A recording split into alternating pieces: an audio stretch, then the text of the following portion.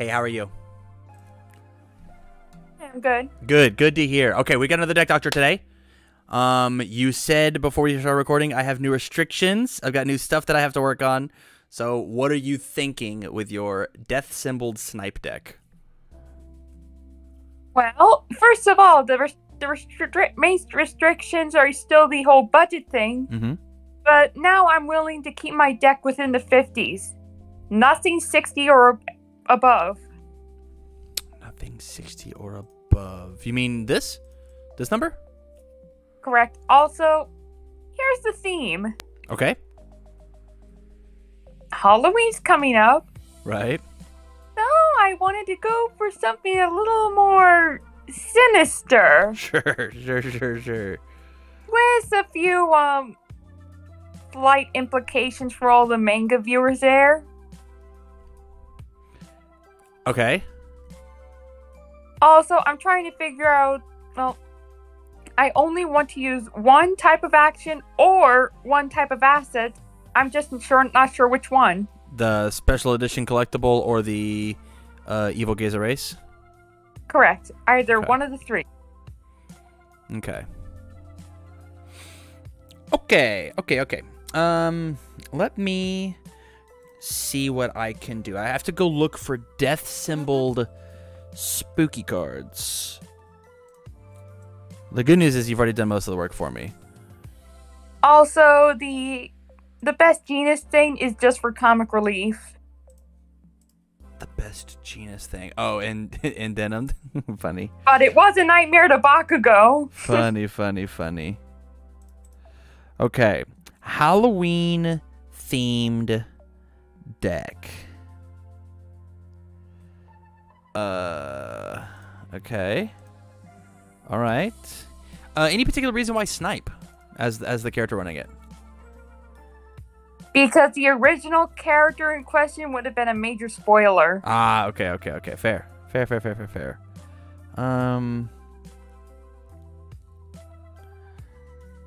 I think that this card is good.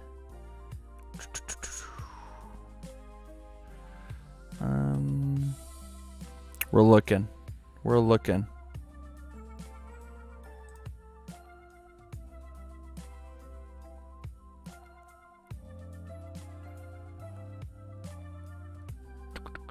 You could tell this is Hollywood kind of like a subtle memoriam deck.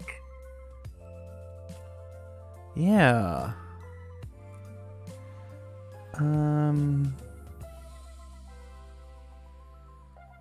Night Watch is cool.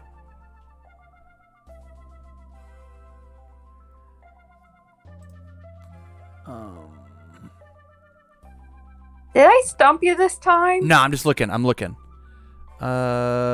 trying to figure. I'm adding cards to our sideboard. Okay. I am almost done.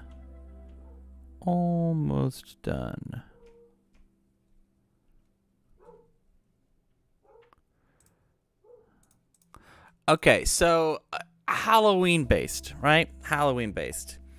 Here are the cards that I've added to make it Halloween based.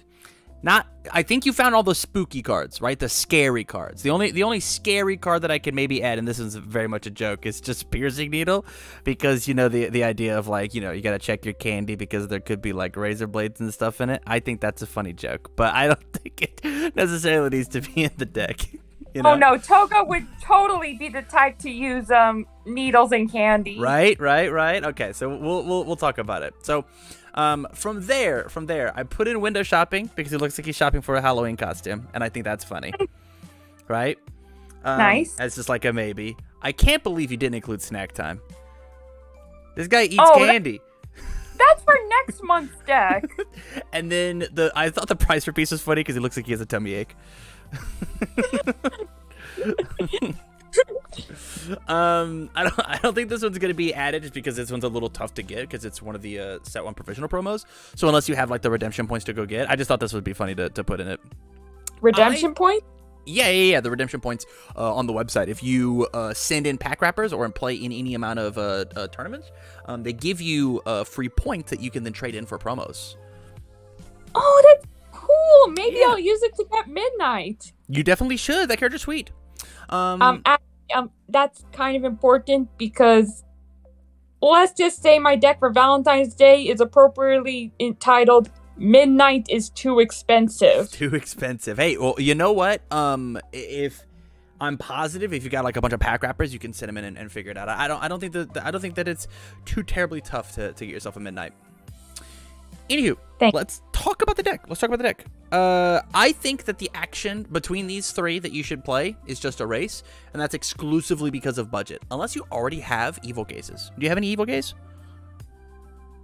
Unfortunately not. I got into this card game a long time after the first set came out. Fair. Then I think Erase is the right call because it's just, it's an uncommon, right? I think playing 4 Erases is very, very good. But eventually, if you do happen to like, somebody's giving out set 1 pricing, or you find them for cheap, I think Evil Gaze is a totally fine replacement. And you could just replace them 1 for 1, right? Or even like any number of Evil Gazes that you have, they should go in the deck over top of the Erases. And we have to play Erase. We have to play this card in the main board just because we're playing Nightwatch. Well, basically, I was trying to go for an evil eye motif. Right. That makes sense, yeah. Speaking of which, we've got 50, we're going to go 50-ish cards. Are there any attacks that we could want to maybe take out? I already have a copy of Blue Flame Spiral. Beautiful. This card's rad. Thank you. We have no high blocks. Sludge is interesting. It's ranged though, so that works with a character. Okay, here's what I'm thinking. I know this Viscous Lunge is a good card. My one worry about it is the fact that it is a 2-check down here. And I think that's going to be difficult for your curve to make work. And so I think we should just, I'm going to put this in the sideboard for now. I think we should just take out the Viscous Lunge altogether and just toss in these 4 Piercing Needles. I can't make this a budget deck to begin with, first and foremost, because I don't know how much this card, or this card is going to cost. I don't know. I have no idea. Well, to be fair, I think Blue Flame Palm Strike will probably be the cheapest. It is a common, right? But it could be a $75 common, and I just don't know it, right? Yeah, I highly doubtful, but it is possible, not probable. And so we might have to revisit this once the set drops and prices settle, and we figure out hey, we can't do 4 piercings, right? We'll figure it out. Okay. From here, let's look at the foundation base. First and foremost, I think not much is really good, but because it has the unique keyword, we're gonna drop it down to a 2 of. Not because the card's not good, but because this word is going to be tough on us, and we're just gonna slam in 4 of this snack time and do the same thing on spooky, just because of this word being tough to play around. Hasn't changed our number yet. Let's look at our stats. We've got 9 low blocks. Low blocks? Low blocks anywhere? Looking at low blocks? Okay, let's go back to the cutting room floor. Let's go find some amount of low blocks. Please.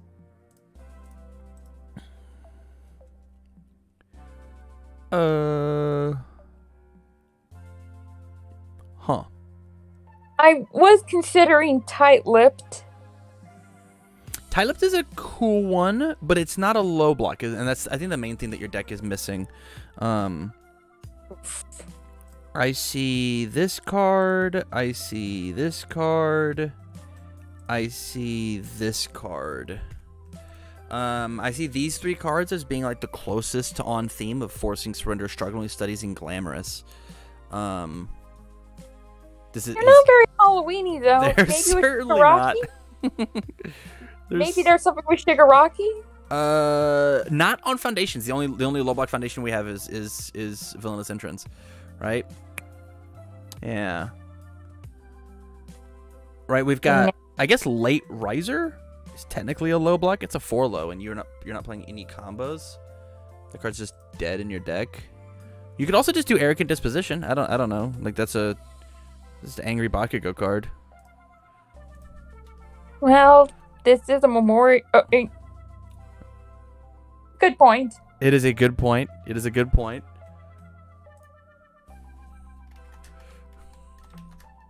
Yeah, it could work.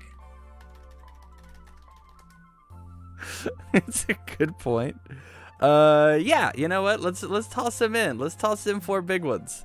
You know? Yeah, go for it. Yeah, yeah. Let's see. What else? We're at 61. I think you're right. I don't think we need Endenimed. This is a very funny card. If you want to leave in the big funny card, I think we should just play it at a 1 of and be fine. 58. This is one of the cleanest decks that you've let me do for you. I like it. Wait, really? How come? Just like the block zones are like coming out very even for the idea. I like it. We get to put this at a 2 of just to get our numbers down a little bit. And then we've got 21 attacks. I think this is the lowest we can actually go with this number being so high. If we wanted to cut any number of these from like 4s down to 3s, right? Like Twisting Azure Inferno could easily be like a 2 of, and that would like get our number down a little tighter. I like Piercing Needle. I like Sludge. Quick Draw is very good in your deck. This is good. This could be a 3 of. 18, 23, and we could put up a 7-hander. We could have 2 more cards on our main board. What could they be? If anything? If anything? We could do like... Do you like window shopping? Do you like that idea of him going Halloween shopping or no? Sure. Yeah, let's put it at 2 of, and I think we call ourselves a day. I just saw something regarding Dupla Arms. Dupla Arms. Yep. Counters? Yeah, we don't get to play that ability because we're not Shoji. We are Snipe. True. Yeah, but the form reveal the top card of your deck. You can play the revealed card as your next form is an incredibly powerful ability. It's very, very good. You like see that it's an attack you want to play, and you can just play it. Or you see that it's a foundation on top. You can either just play the foundation you want to play, or you can choose not to play it and then guarantee pass your next check because you have seen there's a 5 on top, or even better, like a 6 or a 6, right? That works.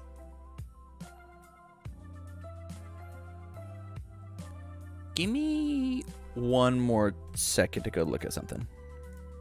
Okay.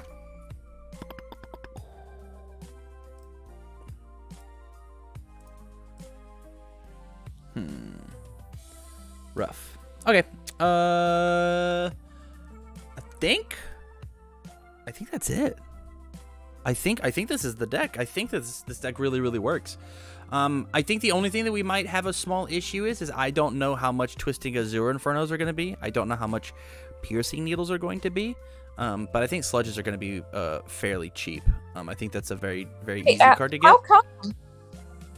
How come? How come I think Sludge is going to be easy or cheap? Yeah, it's an ultra rare. It is an ultra rare, but I think that if you have 1 momentum attack, it's going to be a little tough to pull off in most decks. I think some decks are going to play that card exceptionally well, right? And you're going to get a lot out of this card because it has the ranged keyword and it interacts with your character really well.